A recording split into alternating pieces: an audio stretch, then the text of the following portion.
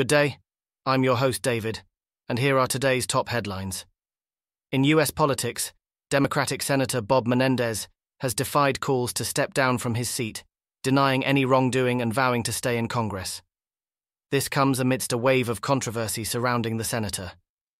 Turning to entertainment news, the Writers Guild of America and major film and television studios have reached a tentative agreement, potentially ending a months-long strike that ground Hollywood to a halt.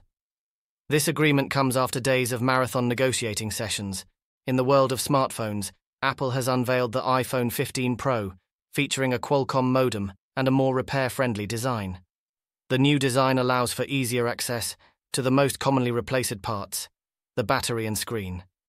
From outer space, NASA's sample return capsule has successfully delivered pieces of an ancient asteroid to Earth.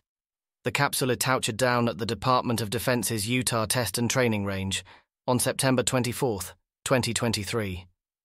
And in AI news, OpenAI's ChatGPT Yas has received a significant update.